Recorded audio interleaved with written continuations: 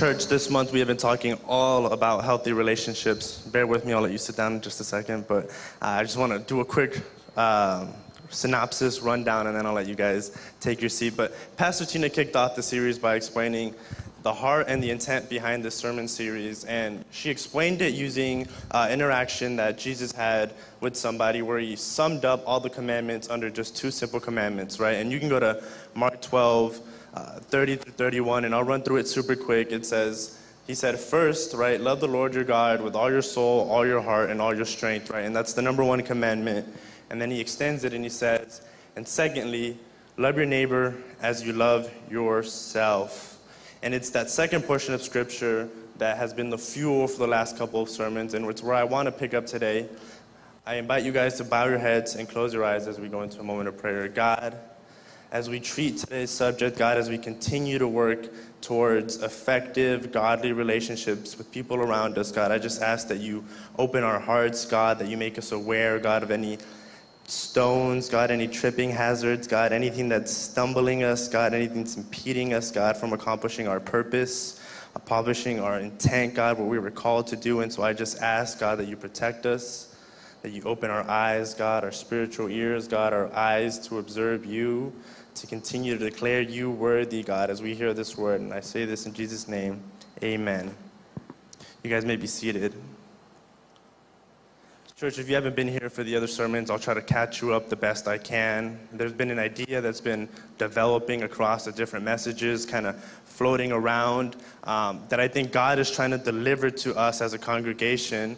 And I hope that it's slowly becoming evident to you as we continue through the series. And so I'll do a quick run through of two statements that I think that summarize the series really well thus far. So number one, with regards to how these commands relate to one another, the ones we talked about earlier, the verse clearly says, love your neighbor as you love yourself. And so the limiting factor here is how much do you love yourself, right? In church, there's a lot of us who are really good at following this command, not because we're good at loving others, but because we're really bad at loving ourselves, right? And so we love other people badly as well.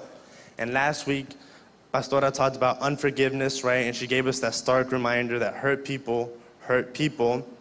So if you carry unforgiveness in your heart, if unforgiveness is something that bogs you down, it's quickly going to become evident, not only in yourself, but how you treat others. And this is point number one, right? You can only love others as much as you love yourself. And it's tied intimately to point number two. Loving yourself means loving God. And as we go through today's message and the rest of these sermon series, I want us to remember that your love for others is limited by how much love you have in you, right? And that's always going to be tied intimately to how in love you are with the creator of love, who is God, right? So those are the two things that I want to bury into your heart, right? You can only love others as much as you love yourself, and you can only love yourself as much as you love God. And today I want to talk about a particularly deplorable condition, right? We talked about unforgiveness last week. I want to talk about a condition that's very similar. Many regard this as the chief of all sins, right? They regard it as the origin point of sin itself. C.S. Lewis, a famous Christian author, referred to this state of being as the anti-God state, right? And I'm talking about pride, right? He stated, pride is what made the devil, right? It's when our ego and our self are in direct opposition to the person of God. And Jonathan Edwards, a very favorite preacher of mine, had this to say about pride. Remember that pride is the worst viper that is in the heart, the greatest disturber of the soul's peace and sweet communion with Christ. It was the first ever sin that ever was and lies at the lowest in the foundation of Satan's whole building, and it is the most difficultly rooted out and the most hidden, secret and deceitful of all lust, and often creeps in insensibly in the midst of religion and sometimes under the disguise of humility. What a way to describe such a powerful sin, right? And I find that last statement is particularly damning, right? It states, often creeps in insensibly, is particularly appropriate, because if you look up the definition of pride today, Merriam-Webster defines pride as a reasonable self-esteem, confidence, and satisfaction in oneself. And it begins it wrong by saying reasonable, right? And if you ask me, there's only one portion of that definition that is any good at all, and that's the later half, confidence and satisfaction in oneself. And I find myself in good company because if you go to the original Webster dictionary written by Noah Webster, he defines it completely different altogether. He defines it as an inordinate self-esteem and unreasonable conceit of one's superiority in talents, beauty, wealth, accomplishment, rank, or elevation in office, which manifests itself in lofty airs, distance, reserve, and often in contempt of others. So as you begin to look at these two definitions and see how they contrast themselves completely, I hope it becomes evident to you the hidden nature of pride. I hope it's starting to become evident to you that pride will never denounce itself as evil or outright wrong. No sin ever will, but pride does something that other sins don't, that it actually declares itself as good, right? Pride declares itself as tying to your self-worth, as being a good thing. And so in light of all of this, I find it appropriate that before we proceed further in today's sermon, we come up with a working, good definition, biblically founded, of what pride actually means. And to do that, we're going to go through a couple scriptures. And the first scripture I want us to turn to is Proverbs 16:5. And it says, "The Lord detests all the proud.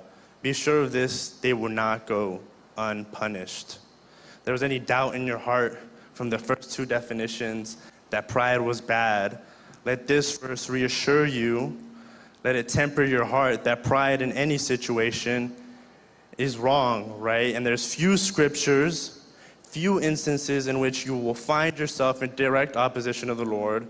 Few things are ever described as being detested by the Lord. In fact, few other words have strong language, such strong language around it as the word pride does in the Bible. Another version of this says, "Everyone who is proud in heart is an abomination to the Lord." And so if God is speaking so negatively about having a proud heart, about being proud, that should be an indication to you about how you should feel about pride. And there should be no doubt in your mind that it is a negative feeling and emotion, and most definitively a sin.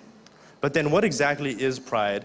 And so to define the later portion of it, I want us to turn to James 1:17, which reads, "Every good and perfect gift is from above, coming down from the Father of the heavenly lights, who does not change like shifting shadows." Right? How many of us can say amen to that concept? Every good and perfect gift is from above, right? We just got finishing declaring, God, how worthy our Father and our God is. So anything good about us, anything worth esteeming within us, any portion of us that would be counted as positive, anything about us that would be regarded as good, it's important to recognize that that comes from God. Anything good in us as people comes from God. And so from this verse, we draw a working definition of pride, which is, pride is the desire and attempt to assign oneself value and worth independent of God. And that's the closing portion, the portion that's super important, is that independent of God. Pride is trying to assign yourself some kind of glory or credibility outside of who God is.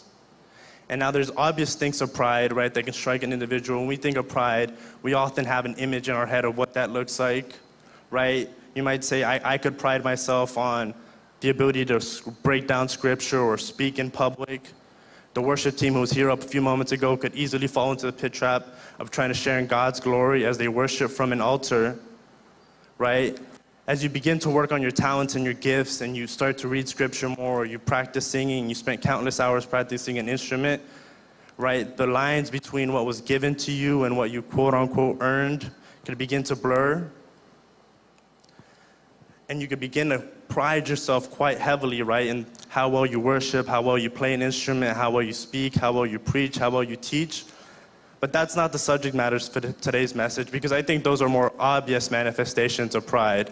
Most people can see that. Most people can call it out. Most people can catch themselves trying to share in God's glory in those situations. This definition is good because it can also be used to root out those bits of pride that Jonathan Edwards described as elusive, hidden in the midst of religion, and often hidden in humility. It's these types of prides that I want to focus on today. You see, there's gifts which we are born that are obvious manifestations of God's glory that it's hard to credit to anybody but God. A good voice, a sharp mind are perfect examples of this. Right? It's hard to say, hey, he earned that voice, or hey, he earned smartness, right? A lot of people, it's easy to attribute that to God because you're born sometimes that way. These are perfect examples of this kind of manifestation or gift. And while all forms of pride are bad and offensive to God, like I said earlier, these prides are easy to recognize. When somebody thinks that they have a great voice, it's easy to recognize that they're being prideful. When somebody thinks they're the smartest person in the room, it's easy to recognize that they're being prideful.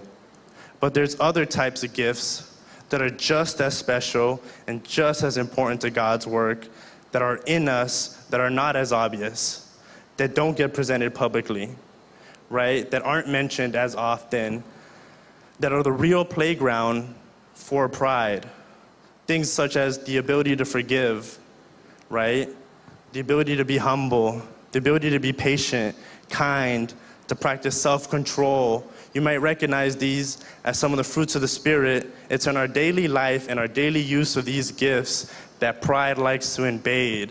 It's in our day-to-day interactions that pride is the most dangerous, that it goes most unchecked, it does the most damage, and it goes the most unnoticed.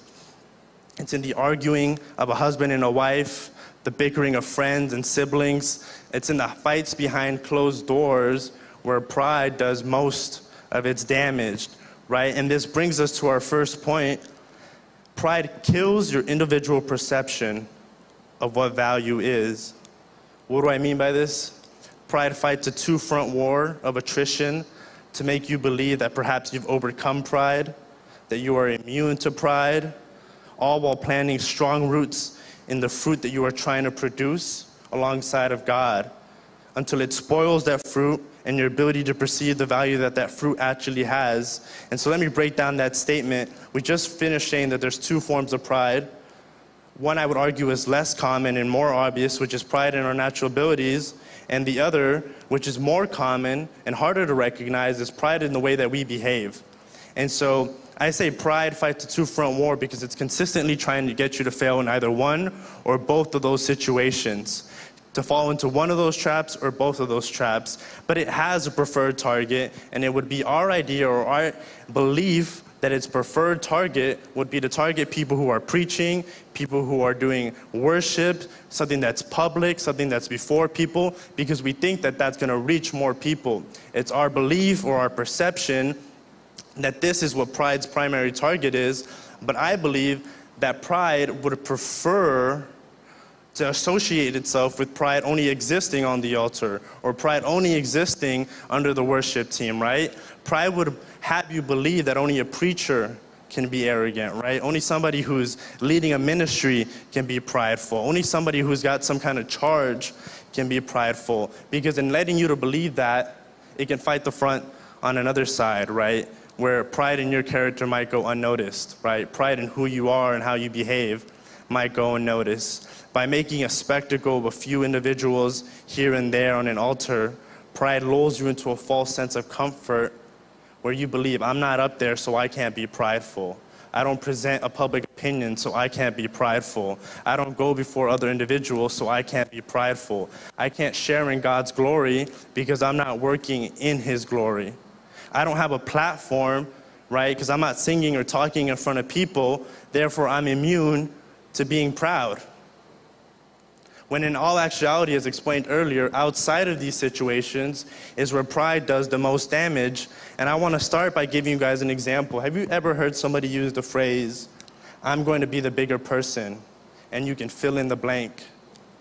You guys ever heard that phrase? Pretty common phrase that people use in argumentation in situations and confrontations. When trying to settle something, they say, I'm going to be the bigger person, and I'm going to forgive so-and-so.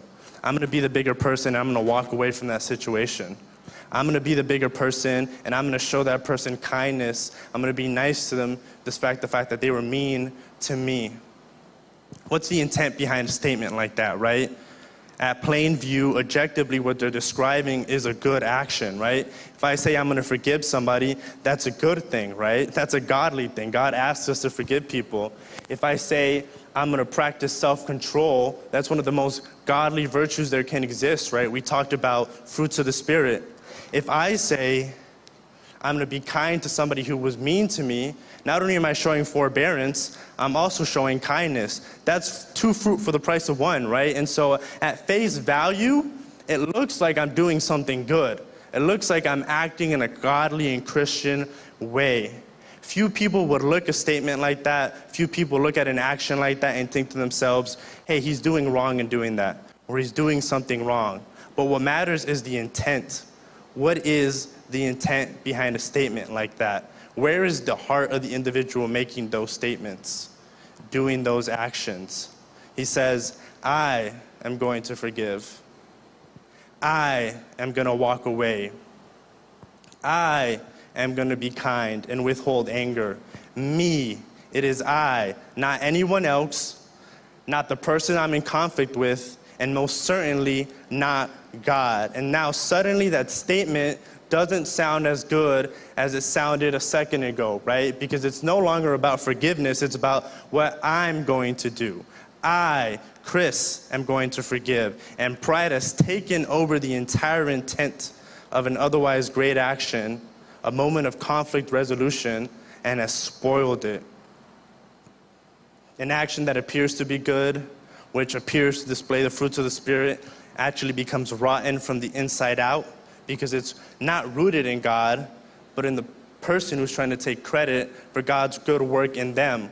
And it's crazy how fast we can forget where forgiveness comes from, how fast we can try to take credit for something God has worked in us. That's pride, and it's the worst kind of pride because no one else can see it, right? No one else can warn you. From a third-party perspective, you're doing the right thing, you're forgiving somebody, right? And so pride slips into what otherwise would be a godly interaction and ruins its outcome. It was never for you to forgive in the first place. We started by saying this message that all good things come up from above, right? By recognizing that God is holy, that God is great, that all good things originate from Him, right? So it was never within us or you to show self-control. It was always going to be the Holy Spirit interceding and empowering you to do so. But now, because of pride, flesh has taken the glory, and the end result is devoid of any real godliness. I said earlier, right, that the title to this point is Pride Kills an Individual's Perception of Value. So what did I mean by that? When we let pride take root in our heart, we begin to regard ourselves according to our actions. We begin to praise ourselves, pat ourselves on the back, and assign ourselves titles and accolades that belong to God. I am a forgiving individual because I forgave that person. I am a kind individual. It's no longer God is working kindness in me. It becomes I am kind. It's not God is working goodness in me. It becomes I am a good person. This is who I am. Here's the evidence. Look how nice I am to these people. Look how kind I am to others. Look how good I am before other people. That is me who did that. And it's an easy slip up to make, right? Because it's your resources, it's your time, it's you performing the act, right? It's easy to fall into the temptation of saying, that was me who did that, right? I performed the sacrifice.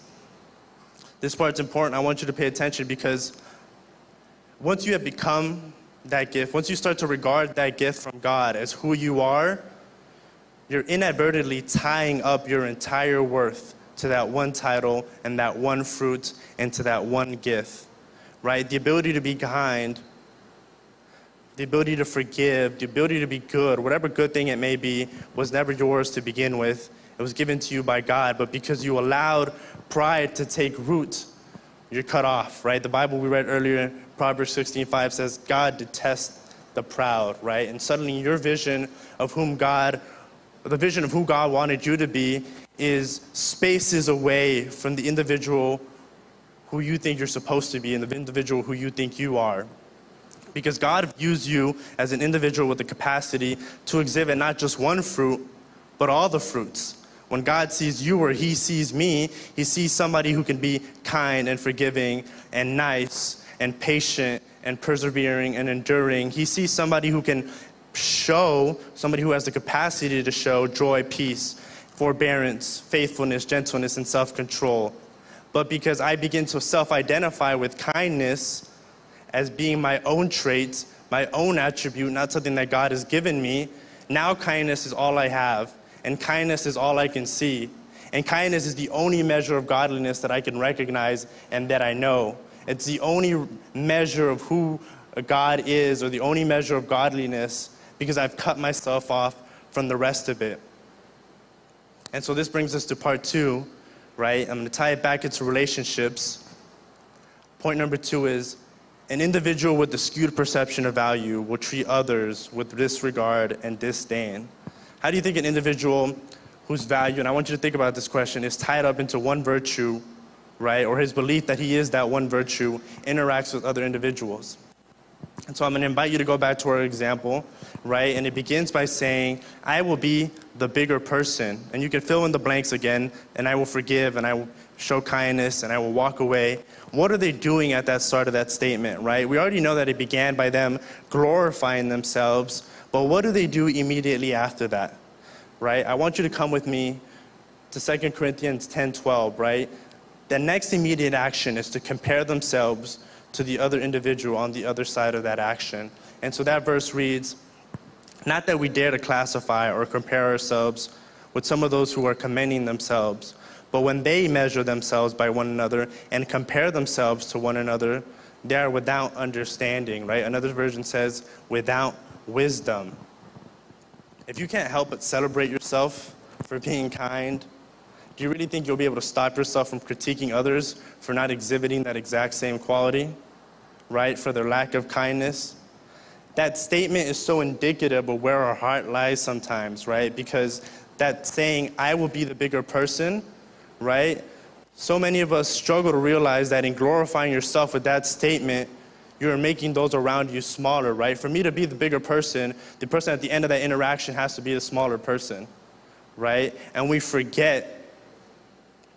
And I had this conversation with somebody the other day, that God is the only one who can create worth and value. Anything, as we explained, that is good comes from up above. And so he's the only one who can exalt himself and by extension make those around him greater. God is the only one who can pride himself, who can make himself bigger to the benefit of everybody around them. But we're not like that. We can't do that. So in order for us to identify ourselves as something good, in order for us to self-glorify in our own actions, someone else, usually someone close to us or near us, has to get smaller, right? If I'm the patient one in a relationship, what does that say about the other person? It doesn't mean that I'm the more patient. It implies that they're impatient, right? What am I doing in that statement? I'm assigning myself a level of worth by removing it from the other individual, right? What an ugly action to take. By removing God from the equation, we've also removed the source of all good. And so now I must find a new source. So now when you interact with people, when you take God out of that interaction, the only way to glorify yourself is to steal glory from other individuals, right? If I desire to be known as smart, somebody else has to be known as dumb, right? If I want to say I'm the smartest person in the room, I had to make a bold statement about everybody else in the room, right? If I want to glorify myself in a certain sense, I had to make a statement about everybody else and bring them down. If I desire to say that I'm rational, that means somebody else must be behaving irrationally. Do you see where I'm going? A person infected with pride will fail to see that it's God who worked that goodness in them, right? They'll fail to see that it's God who's showing kindness, God who's working grace in them so that they as an individual could bring grace into the interaction, not take credit for that grace, not take credit for that action, not take credit for what had just happened, right? You're not any kinder than the people that you interact with. You're not any kinder than the people that you're dealing with. It's God who's giving you a portion of kindness so that you can insert it into that interaction and both parties can be edified and better for it, right? You think because you forgave somebody faster that you're a good person, right? That you're closer to God, because it's not you, right? It's never been in you to forgive somebody. And in a certain situation, it might not be you. It might be the other person forgiving you faster. It's not an indication of how good you are or how good that individual is. It's an indication of God's willingness to share grace in that situation and use you as an agent to distribute that grace. It's an indication of God inserting himself into our interactions as human beings and allowing one person to show grace so that the relationship can flourish. You take away from that, right, when you try to own that interaction, when you try to say that action was mine, I'm the one who showed kindness, I'm the one who showed grace, not recognizing that all of it originated from God. And so pride is taking what should be a praise for God, for what God is doing, and trying to give it to ourselves. A person operating under pride will constantly seek the praise and the approval of others because their net worth is no longer tied to what God thinks of them, but what they perceive to be their only value, what other people think of them, right? If I pride myself in being kind, I'm going to constantly seek other people's approval of that opinion, right? My actions become intimately tied with just that one belief of who I am. Your interactions with other people will be marred because you'll never be able to show kindness genuinely without having an alternate interest in proving that you're kind, but you'll also not be able to receive kindness from anybody, right, without feeling threatened about your own value, right? If all you can identify yourself as is a kind individual, if that's all you think you have going for yourself, that's a source of pride for you. If being a forgiving individual is a source of pride for you, what are you going to do when somebody else tries to forgive you first? All you can do is question it, right? What do you do when you encounter an individual who's both forgiving and kind, right? As somebody whose entire personality revolves around this pitfall of pride, you have to question them, right? You have to believe, you have to bring other people around you down, right? If your entire worth comes from you being kind and other people being unkind, then you can't accept kindness, right? And you can't show sincere kindness. And so a moment which was supposed to be an interjection of grace by God to help us suddenly becomes a pitfall for you in which you're obligated to break down the people around you, to continue to maintain that image of who you are, to continue to maintain that image that Chris is a forgiving individual, right? Other people can't forgive Chris. To maintain the appearance that Chris is a kind individual, other people can't show kindness to Chris. Because if Chris receives kindness, Chris is no longer unique, right? If everybody's nice, then I'm no longer unique as nice, right? And if the only thing I believe I have going for myself is being nice, then nobody else can be nice, right? And so we talked about earlier, right? You have to continually make the people around you smaller for you to be big. And that's exactly what pride is, right? How can I pride myself and being a forgiving individual and then have somebody beat me to the punch, right? What am I going to think through my mind? I'm going to think, are they being sincere? I don't think so. Only I can be sincere in my apologies. I got hurt worse than they did. That's why it's so easy for them to apologize, right? Because if I haven't forgiven them yet, there's no way that they can have forgiven me yet, right? Because I'm a forgiving individual. They have an ulterior motive for being nice to me, right? Because if I can't be nice to you for no reason, there's no way you can be nice to me, right? Because I'm the nicest person I know, right? If I'm not able to practice self-control around this situation, there's no way he can practice self-control around that situation because I'm the guy who practices the most self-control, right? And so surely in secret, he's doing something wrong, right? And so you become unable to recognize good in individuals and feel a constant need to break down the people around you, people that God is trying to use to feed into you, right? People that God is trying to get you to feed into them. And so you begin to break down relationships, and you begin to break down the church, and you begin to break down friendships, family. And there's just this plethora of consequences, and I thought of a good example. I was searching through the Bible to see like where I could see this most evidently presented, and I just love that Jesus is always the answer to who's the best example, right? And we look at Jesus as he does ministry, and every time, he does something amazing, and every time he performs a miracle, the first thing he does is he says, I do this, right, in the name of the Father, right? I do this through the Father, right? And it's not because Jesus isn't God, but because Jesus is illustrating us in an example. And every interaction that you have, every good idea, every good thing that you do, remember to always glorify God. Remember to always point back to Jesus. Remember to always give him the credit or the glory, unless you want to fall into that pitfall of pride, right? And we have plenty of examples of what that looks like in the Pharisees, right? Who were given a special position, who were given special understanding of Scripture, who were given the position of worship. They were given the position of being priests to the people of Israel. But rather than use it for something good, rather than recognize that God had given them the ability to become a blank slate for him to paint a canvas of glory, they begin to take that glory for themselves, right? They became the people who were good at reading Scripture. They were the ones who were good at interpreting law. They were the ones who came up with the law. They were the ones who did this, and did this. And so what did that manifestation look like? It didn't look like love.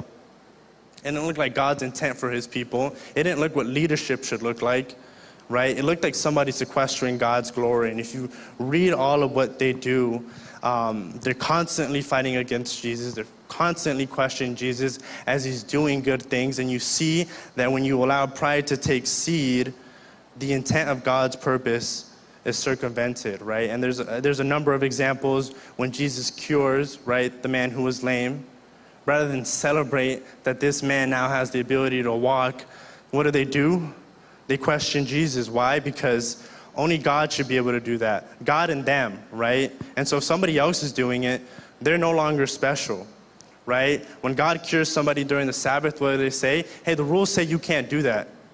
Why? Because they can't do that. And if they aren't able to do it, right, and somebody else is able to do it, the attention is going to go away from them, right? When Jesus cast out a demon from a young man who had been possessed for a long period of time, what do they say?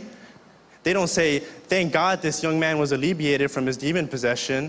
They don't say, thank God that God is working miracles in the situation. They say, he must be working hand in hand with Satan. That's the only reason he was able to cast out that demon.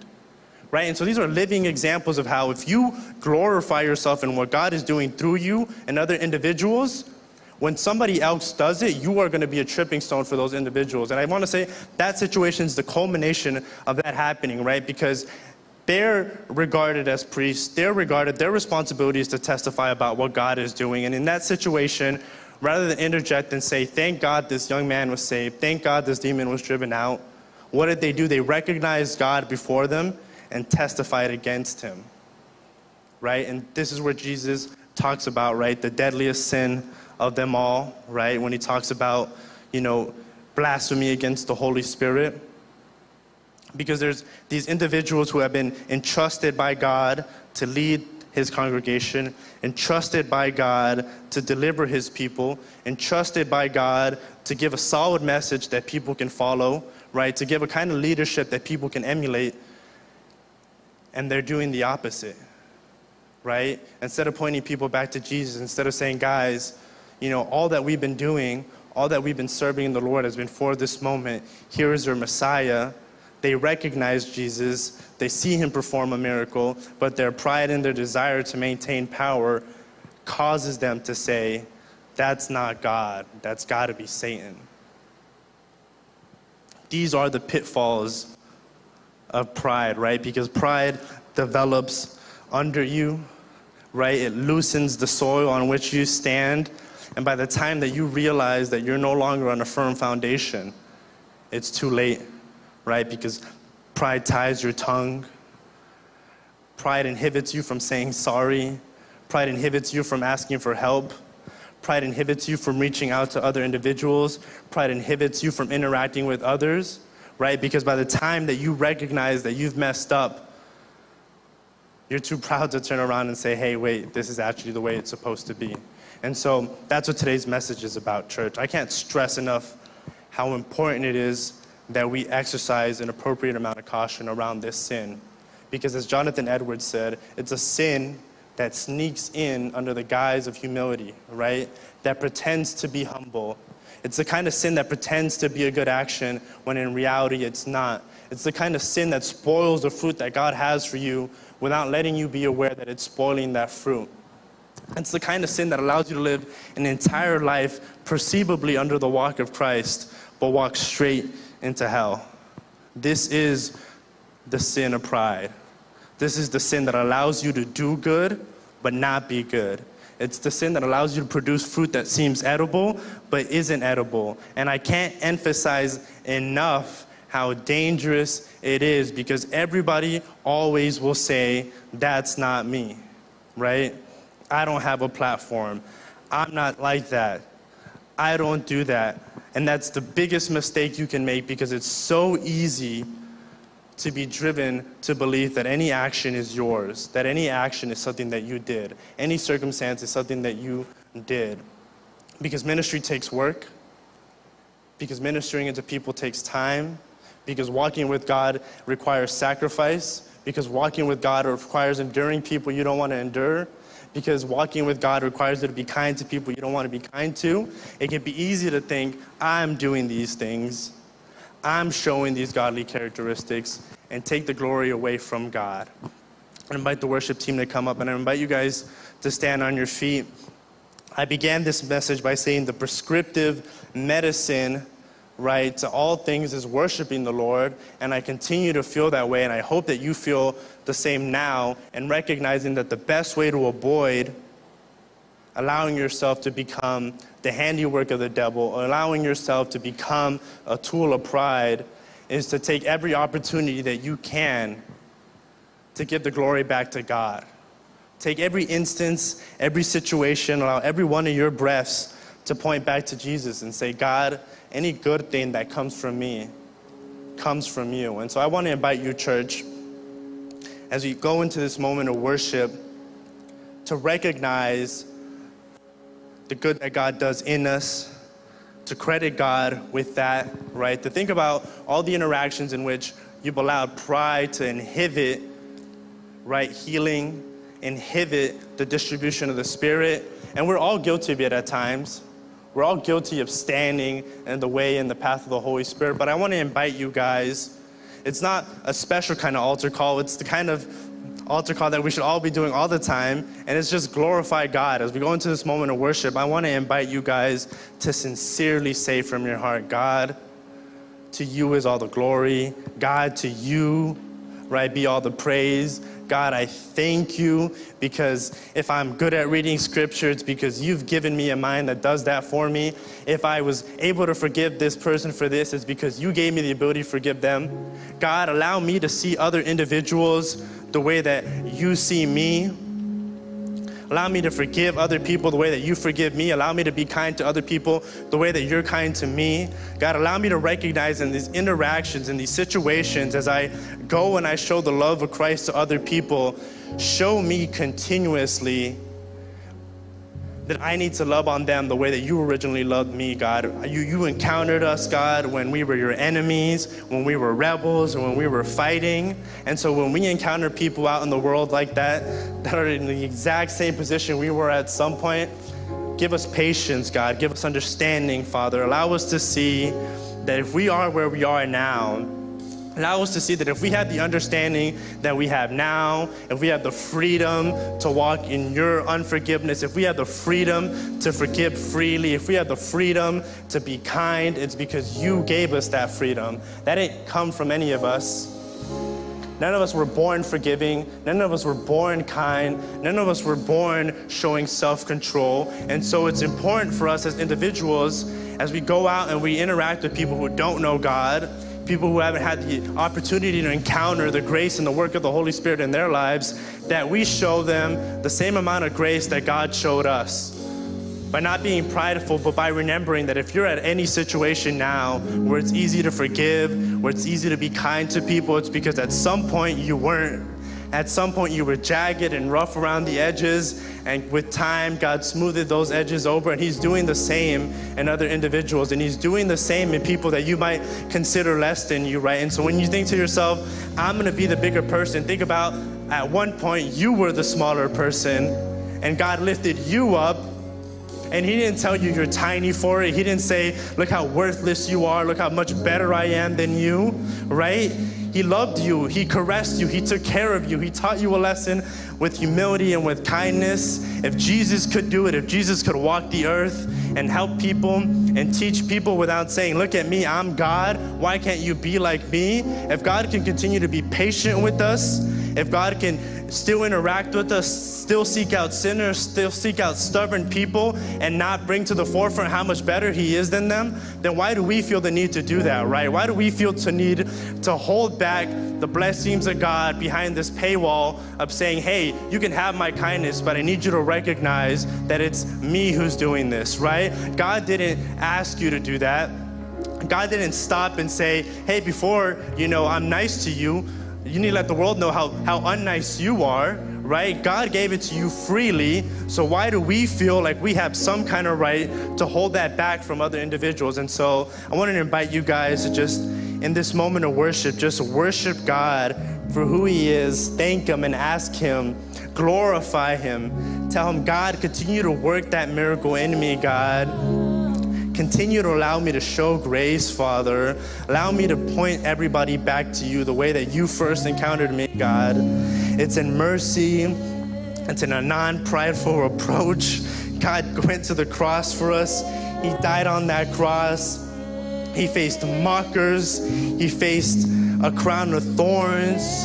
His clothes was torn. He was treated like a criminal. And not once did he stand up and say, I deserve better than this. I am your God. How dare you treat me like this? He took it. He endured it. He removed all pride from himself for the sake of us as individuals. And so let's ask God, let's give the glory to God and allow him to work that in us so that we too can put our pride aside and become appropriate vessels for his glory.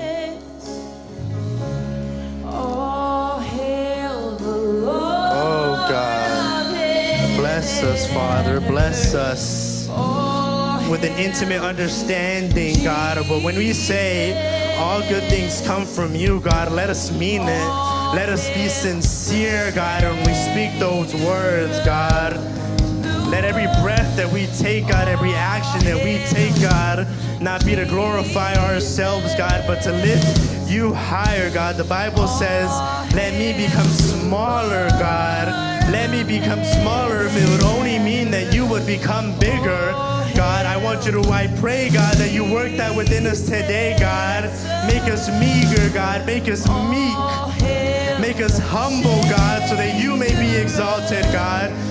Use us, Father, however you see fit, God. Remove any perception that we might have, God, of what we're worthy of, God, of what we deserve, God. Use us, God, as the creator of all things, how you see, God, how you see fit, God, and how you desire, God. And so we pray this